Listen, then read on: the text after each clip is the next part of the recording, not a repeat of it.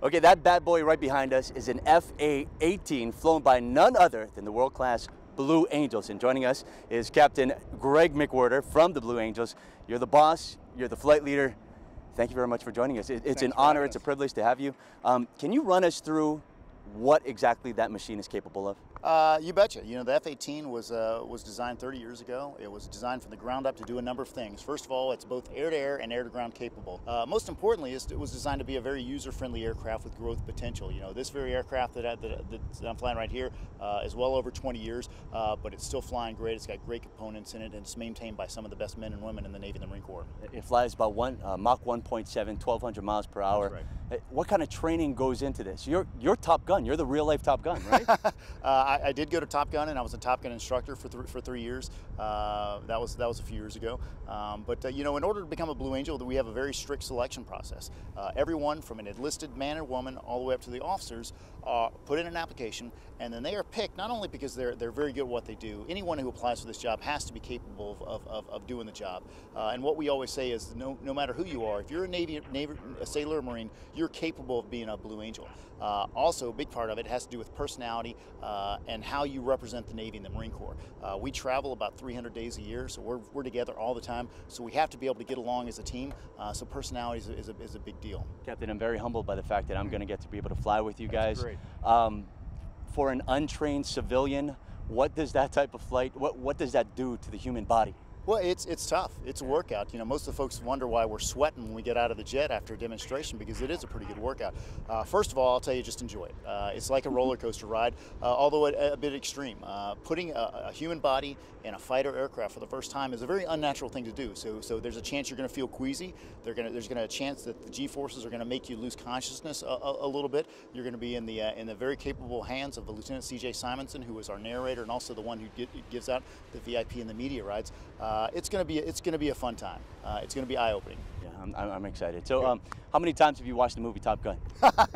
Well, believe it or not, as shameless as it is, that's one of the reasons that I joined the Navy. You know, I was a senior in high school when Top Gun came out, and I always knew I wanted to fly. Always knew I wanted to be a military aviator.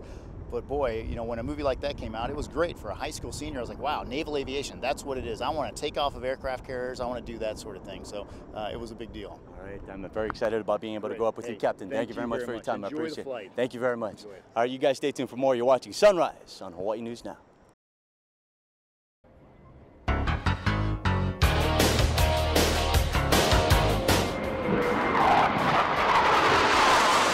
Here we go, baby. Starts with the proper attire. After a brief run-through of the rules, the do's and don'ts, it was time to suit up. I'm actually the second person to fly, so I get to watch as Moanaloa High School football coach Ardo Martinez takes off for his ride. Get his input. My bag's empty. Woo. That's small. Not very reassuring, but soon it's my turn. Daniel Pasquale from the grounds crew straps me in and tells me what not to touch. The FA-18 Hornet is an amazing machine, capable of going Mach 1.7 or 1,200 miles an hour, and well worthy of my respect. It runs me through a few breathing exercises before we get underway, and then we take off. This is what the crowd sees, and this is us.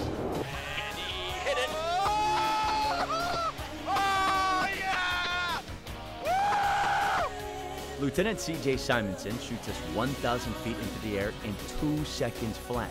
Now keep in mind, when the Blue Angels fly in formation, they're about 18 inches apart wingtip to wingtip. So because they need to be so accurate, they can't wear those bulky G-suits. So to combat the G-force, they squeeze their legs and core muscles and breathe. It looks kind of like this. As we round out the backside of this looping maneuver. I know, pretty pathetic. But Lieutenant Simonson takes me through some simple exercises. There's the Immelman, the diamond roll simulation, and the split S reversal. He even takes us to Mach 1, or about 750 miles an hour. Here we go. We're going to pull. There's sustained 5.7 Gs. But my first big test comes with a G-warp. And as you can see, 6.7 Gs is neither easy nor pretty. You guys want to see what this thing is capable of? Right now, we're going 350 knots, about 1,000 feet above sea level, and we're upside down. So far, so good. Thanks, Lieutenant. After that, we practice a low-altitude bomb delivery, which is basically what they do in an attack. And while I'm in pain, the lieutenant is just fine. In fact, he's still got his sense of humor. All right, now we'll do some victory rolls to see where the bomb went. Now we don't do this in combat, but this is just something fun to do for all of our friends. We hit 7.4 Gs at one point, and when it's all done, I'm just happy to be back on the ground. Now, as amazing as he did, Lieutenant Simonson expects and even wants young aviators to be gunning for his job. Because we're not going to be here forever. We've got to replace us. You know, no matter how well I eat, how much I work out, I'm not going to be here forever. So we need to get that next generation into the Navy and the Marine Corps. All right, I'm a little sore. I lost it for a little while there, but because of my good performance, can I get a Top Gun high five? Of course you can. All right. Yeah!